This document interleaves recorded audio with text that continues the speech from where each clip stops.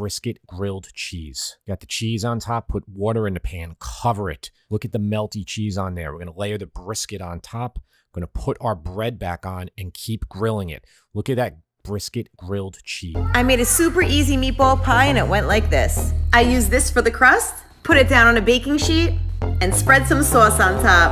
I have these little mutz pearls I'm gonna use. I just break them up and put them all over the pizza. And I'm gonna add a little bit of Parm cheese. I took my leftover meatballs and I sliced them thin.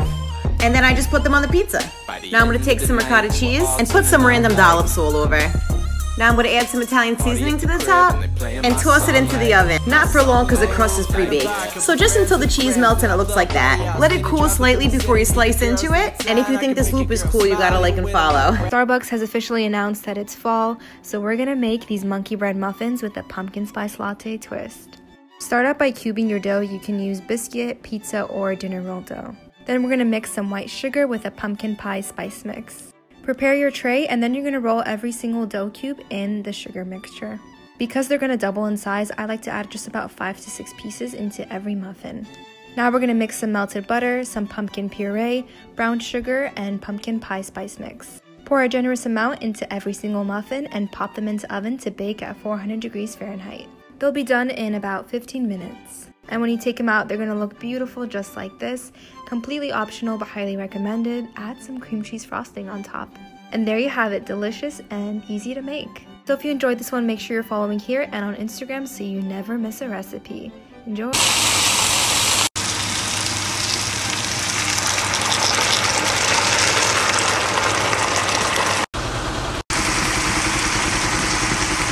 This is something that I ate almost weekly when I was losing weight on keto, and I've lost 130 pounds. I have a ton of recipes, but this has to be one of my favorites. I usually add an onion, but my kids don't like onions.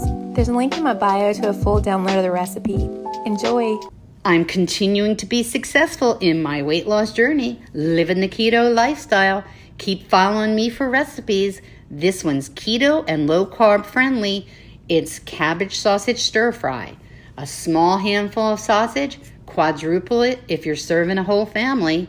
Chop it up, put it in a hot frying pan, and then take a small half of a head of cabbage that's been pre-cooked. I boil mine and then chop it coarsely. You'll see I'm missing the larger outer leaves because I use that in a separate recipe. Add it to a really hot frying pan, continue to stir fry, adding your favorite seasoning.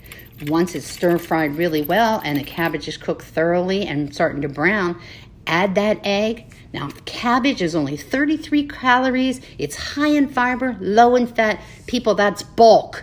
Lots of flavor in this one. Enjoy. How to get wiped up. Today we're making the super delicious garlic parmesan pasta that you can find all over the internet. Start by melting 6 tablespoons of butter with 8 garlic cloves minced. Now we're going to be adding 4 cups of chicken broth. I'm using the salted kind. And let me tell you, it looks like a lot of liquid, but if you use any less, your pasta's not going to cook correctly. But let me tell you, I was in the chisme and I totally wasn't paying attention. I let it resecar a little bit more than I'd like to. Don't pull that rookie move. It's okay. Do better. Now we're going to be adding 2 cups of milk. I did 2%, but feel free to use whatever kind of leche you want. Don't come at me if you're authentic and, get everything right, because this is a Mexican making an American pasta dish. Anyways, now we're going to add in the fettuccine noodles. See, here's my rookie move. I let it dry out a little bit too much, but it's still good. Add in your Parmesan cheese. Then we're going to let that all melt, ooey gooey, get delicious. And of course, I added a protein to it. This is not one to skip. Enjoy. So this is how you make a cake that tastes like cheesecake without adding any cream cheese. For this, you need 1 banana and mash it. Add 1 cup of Greek yogurt, 2 teaspoons of cornstarch, 2 tablespoons of sugar, and lastly, an egg. Then mix until it's well combined. Pour the mixture into a mold, then add some blueberries on top. Bake it for about half an hour at 180 Celsius. Then dust a layer of powdered sugar. And there you have it. Enjoy! I'm going to teach you guys how to make crock-pot lasagna. It's so easy and saves so much time. You need to brown your hamburger and add in your favorite sauce. I'm using marinara because it doesn't have chunks of tomatoes and that's the only thing my kids will eat. Next, stir in your sauce and then start making your cheese mixture. It's 2 cups of mozzarella, I just eyeball it, a half a cup of Parmesan, and 1 30-ounce container of ricotta cheese. Mix together until it forms a paste. Next, we're going to layer in our ingredients. Meat sauce first, then uncooked lasagna noodles. You'll have to piece them together to make them fit. A layer of cheese mixture, and then we repeat the process until you run out of ingredients. The final layer will be meat, noodles, and then meat. We top with mozzarella cheese, and we're going to cook on high for about 3 hours. Ignore my knob, it fell off. And there it is, all done. Voila! This is the easiest 10-minute meal that I make all the time for my family. First, I run hot water over the shrimp and pull the tails off.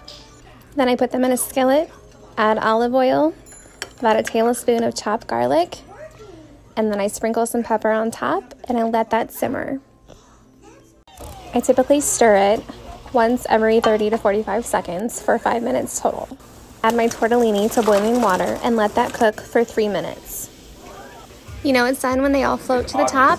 Top it with some Colby Jack cheese and mix it together. This is the ultimate mixture of love, just like you are. Ingredients. My bro is making bolognese next to me. I told him to leave so he doesn't cramp my summer style.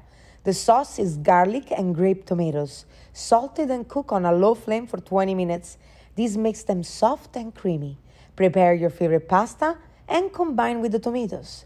Add the ricotta cheese, mixing until you release all the aroma.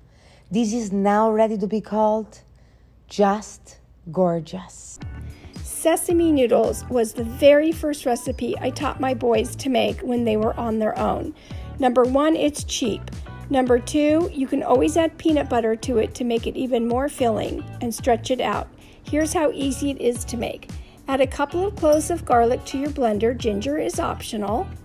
2 to 3 tablespoons of toasted sesame oil, a 1/4 cup of vegetable oil, 2 tablespoons of sugar. You could also use maple syrup or honey, a 1/4 cup of soy sauce. I like low sodium, 2 tablespoons of vinegar, squirt of sriracha. Blend it all up, and I poured it over sauteed mushrooms, but you can just add it directly to your cooked spaghetti. Toss it all around. And I like also to add pasta water to loosen it up a little bit, and a little green onion. So my sister-in-law is from Medellin, Colombia. She taught me how to make this, and it starts with a little bit of bacon, some ham. Now make sure you're using a small non-stick skillet like this. You'll see why at the end. Now we're searing up some tomatoes. The beauty of this is that everything gets cooked in the same pan. Once those are cooked, go ahead and set them off to the side. Now is when we're going to start building. Our ham is going to be our bottom layer. Now we're going to add 2 eggs and our tomatoes. Ideally they should have been on the bottom, but since I was filming, I forgot.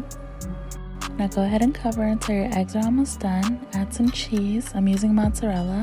Cover it one more time. Finally, we're going to add our bacon, a little bit of oregano, and we're going to slide it out to a plate like this. Of course, I have to give you guys that egg yolk pop. I wanted to share something that's been weighing heavy on my mind lately. I started this channel just to teach people how to cook easy and affordable meals. While you may notice almost all my videos are low carb or keto friendly, it's even in my name, I have been shying away from stating it. Last year I was almost 250 pounds and I had some really serious health issues. Just a week after starting keto, I had a huge spike in energy and some of my health problems were disappearing already. While eating a low carb, high fat diet really does make me feel my absolute best, I also know that everybody is different and what works for me may not work for you. I don't want any dogma coming from my page. All I want to do is share with you guys my recipes. Are you the type of person that likes to meal prep all natural chicken? Let me show you your new favorite recipe. Because you're going to love this. We start by butterflying our chicken breast. Like so. I promise you this is going to be your new favorite way to meal prep your chicken. We put a good coating of Danos, being low sodium and all natural. Take you a preheated pan and add you a little bit of olive oil. Not too much, just a little bit. Just like so. Now it's time to season the other side. A little bit of Danos. Flip your chicken after just a couple minutes. Got a nice sear.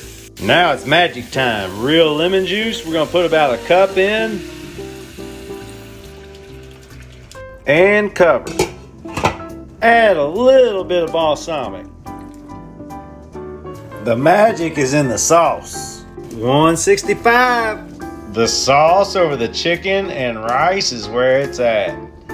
Yes, sir.